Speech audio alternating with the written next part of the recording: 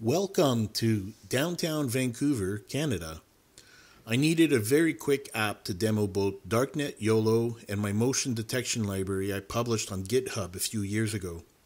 Over the weekend, I came up with what you see here.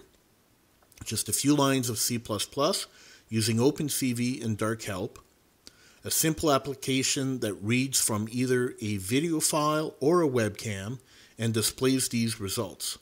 Clockwise, we have YOLO in the top left, motion detection in the top right, the binary motion mask in the lower right, and the other smaller windows show various objects as detected in DarkHelp every few seconds.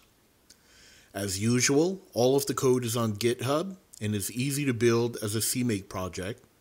Links are in the video description below. Come join us on the Darknet YOLO Discord server if you want to discuss Darknet, YOLO, DarkHelp, or any other related applications.